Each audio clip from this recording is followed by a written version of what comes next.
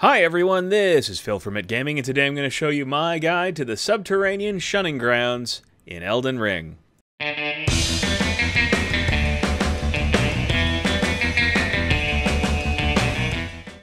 The Subterranean Shunning grounds are a massive network of sewers located under Leyndell Royal Capital, and while this guide won't show you every single thing that is in the sewers, it will show you how to get all the way through it, and show you where a couple of important features are. To start this run, we're going to go to the Avenue Balcony Site of Grace, which is located in Leyndell Royal Capital. Before we start the run, we are going to turn on our lantern because we're going to be underground, and it is very, very dark in many of the places there. And to get to the Subterranean Shunning grounds, we're first going to hang a left past the stairs, and then we're going to hop over this fence and get down below, and we're looking for a well, and the well is located right here, and we're going to jump down into it, and when we do that, we're going to find ourselves in the sewers. This run, I try to fight as little as possible. Obviously, you do not have to do that. Please feel free to kill everything in here, but for the sake of expedience, I am going to try to avoid as many mobs as possible. The Subterranean Shunning grounds are a very, very complicated maze-like network of tunnels, and it's very easy to get turned around because everything looks exactly the same. So what we're going to do is we're going to start from the Subterranean Shunning grounds Site of Grace, which is located right here. And fortunately, one nice feature of the Shunning grounds is that often it's going to open up new ways of getting back to this Site of Grace. So even if you don't complete this entirely, you might have partially finished the run. So the first challenging section of the Subterranean Shunning grounds is the pipes. You're going to get very sick of being in pipes. They're going to get very confusing, so I recommend throwing crystals down to keep track of where you've been. The second issue is that there are holes that you can fall into, and so you're going to want to hop over those. If you do hop into them, it's not the end of the world. You can make your way back out, and if you've got crystals down, you'll know where you have been. Once you get through the door on the right, you are going to be jump scared by a couple of slugs, but don't let them get to you. They don't mean much by it. Next, you're going to come up against an enemy at top of a ladder, but fortunately he's really stupid and falls down, so you can just run right past him, which is awesome. Next, you're going to come to a door that will allow you to proceed on through, but before you do that, do open the portcullis to your right, because that leads back to the Site of Grace, which means that this is really the first checkpoint of the run. At this point, there isn't much too surprising, so I'm going to let the video speak for itself for a little bit, and I'll chime in whenever there's something very, very important.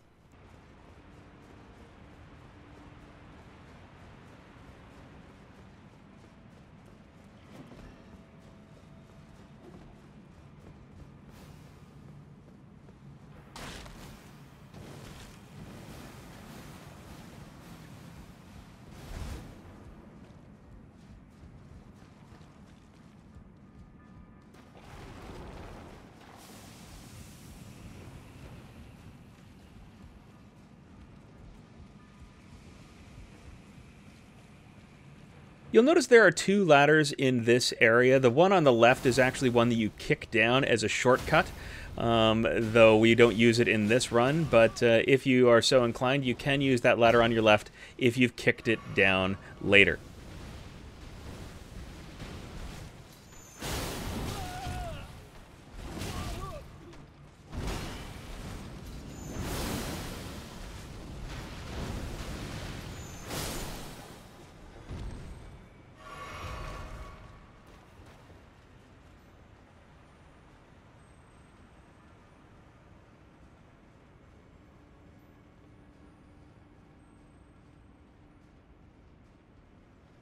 Once you get to the top of this ladder, you will see another doorway past this walkway. When you open that doorway, you will see the Site of Grace that we started at, so this is the second checkpoint of the run.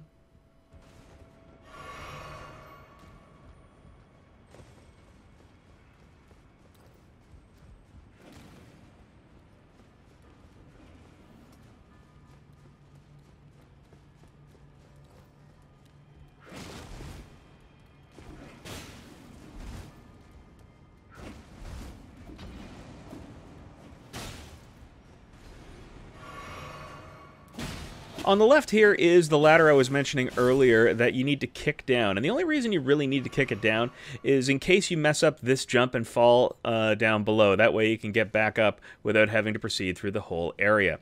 Once you're in this pipe, the thing that you're going to be looking for is a particular hole to jump down into. And now it isn't the first one we encounter, it is the second one. So the first one we're going to jump over right here, and we're going to be met with a very large rat, which is pretty easy to dispatch. And then we're going to find ourselves a second hole to jump down. And once we get past that second hole, we are almost done this.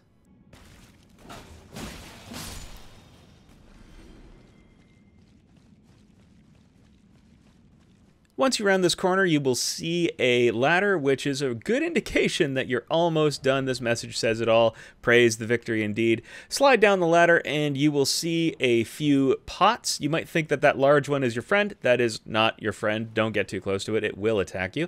There is an elevator on the right, and I need to call it back up myself, but it will be right there waiting for you. And when you go and stand on the plate, the elevator will descend, and at the bottom of the elevator will be a site of grace.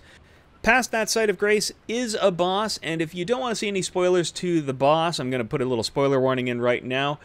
Just jump to 7 minutes and 11 seconds in this video, and you won't see anything about the boss or the items that that boss gives you. The boss is Mohg the Omen, and he's an absolute beast. It definitely didn't take me several tries to get that boss, that's for sure. But if you do manage to beat Mohg the boss, you will get the Bloodflame Talons, and you will also get a Site of Grace, so you can collect the Site of Grace. And there is a treasure chest that is located past the Site of Grace, which has, in my opinion, one of the best talismans in the game. And that talisman, I'm just going to open the chest right here.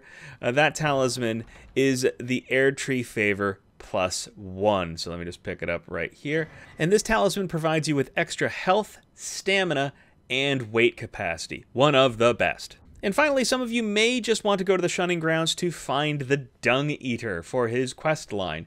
The Dung Eater is located in a jail cell in the Shunning Grounds, so starting at the Shunning Grounds Site of Grace, as before, just drop down this hole, and instead of heading right through the pipe, you are now going to head all the way to the end of this tunnel and hang a left. You will see a series of plants, just run past them. They're plants, they're not going to chase you, and get to this ladder. Now, every single time I've climbed this ladder, this plant has tried to electrocute me, but it hasn't gotten me yet, so I'm going to say that it is safe for you to do this. And when you get to the top of the ladder, you're going to be meeting your old friends, the hand monsters, but fortunately for me, they've all been cleared out, but there are hand monsters here. And here is the jail cell. You will need his key in order to open the jail cell, but here is the Dung Eater, which I totally didn't accidentally kill because I was tabbed out, and when I tabbed in, I accidentally hit him. No, I wouldn't have done that. That would be dumb. Do you have any more tips about the Subterranean Shunning grounds? Tell us what they are in the comments below. If you found this video useful, please feel free to leave a like, comment, or subscribe to the channel. And as always, have fun out there!